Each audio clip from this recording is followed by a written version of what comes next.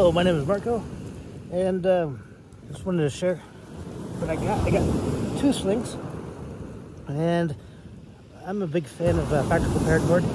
I like to do a lot of research because primarily I'm a writer. Never slung in my life, and was just kind of curious. And the more I learn about certain things, the more I feel like it can add to my stories. And in my book, I do have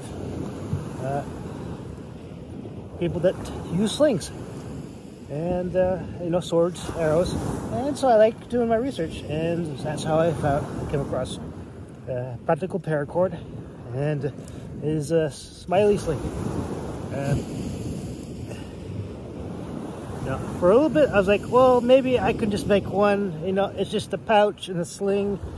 But I was like, oh, I would hate to just, you know, give up just because, you know, didn't get it right. You know, I didn't get the right length, or it would be something silly. So, you know, I almost got some gimmick slings from Amazon, but then, you know, when I saw this, I was like, well, I'll give it a shot. It's, you know, I bought some knives from Amazon that they're okay. You know, the style was kind of, you know, they're crooked. Some of them were bent, and it wasn't the greatest.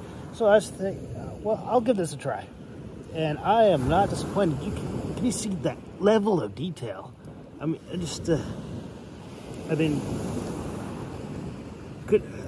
maybe you could. I'm not very good at braiding, but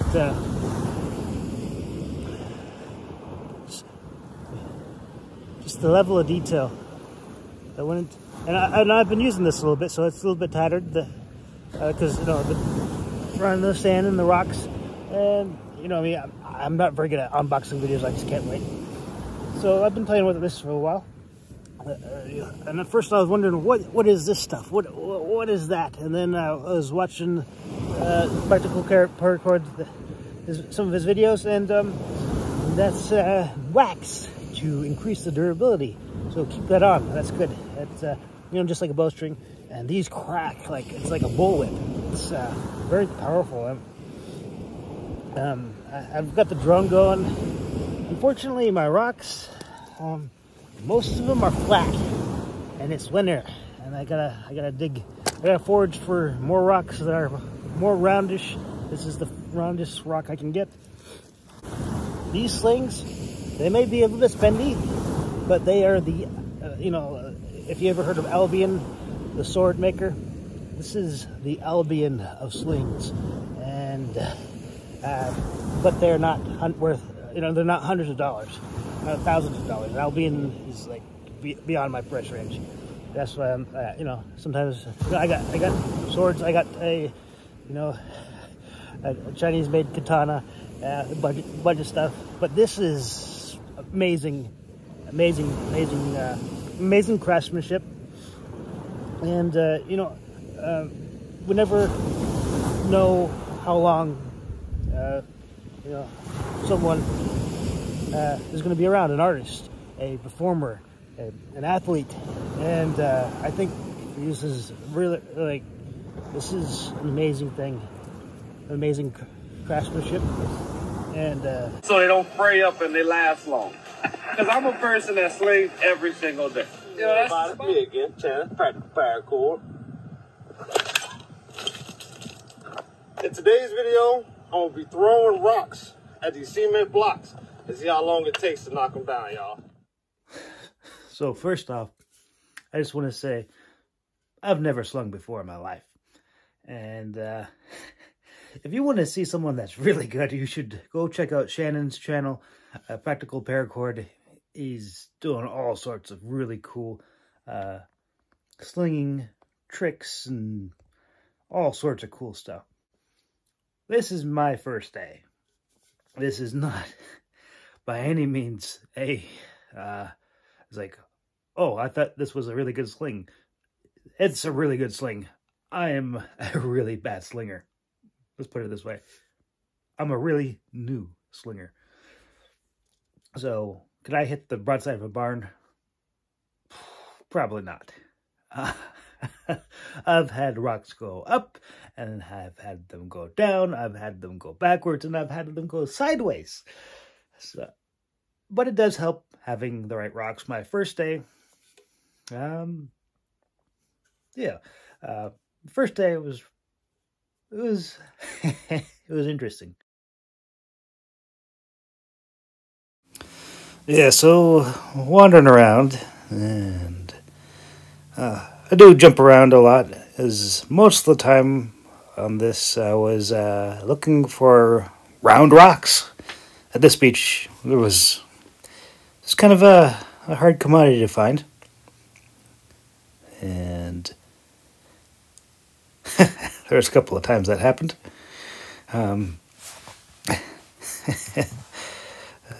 Again, this is for entertainment purposes. I am not a great slinger. There goes another rock. Thank God the camera is safe. Again, these are absolutely not the worst rocks to use. They're pancake rocks. And sometimes I was putting them in backwards. And sometimes I'm holding the sling wrong. There we go. We got progress. Did you see that double skip? Yeah, that's how flat the rocks are. You can see where the rock skipped on the water. So, yep, the second day, I would do a little bit better. So, we've got better rocks, and we're making progress. You know, I'm not really going for accuracy now. I'm going for style. So, if you would like to see more of this, let me know. Whether it's in the comment section or thumbs up, and subscribe, because that ultimately really lets me know that you're interested in what I'm sharing. If there's something you'd like to see, definitely let me know. I pay attention to the comments, and yeah, that's this is one of the reasons why I really focus on, getting the scenes, is because one of my favorite commenters, was it a Bayou Traveler, has requested that, and it's a small channel, so I really value your input, and so yeah.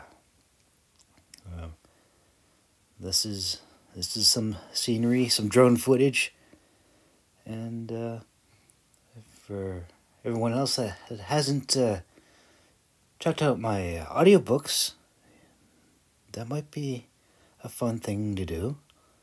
If you like dragons, magic, and adventure, then check out Founder's Keep. I'll leave a sample if you like it.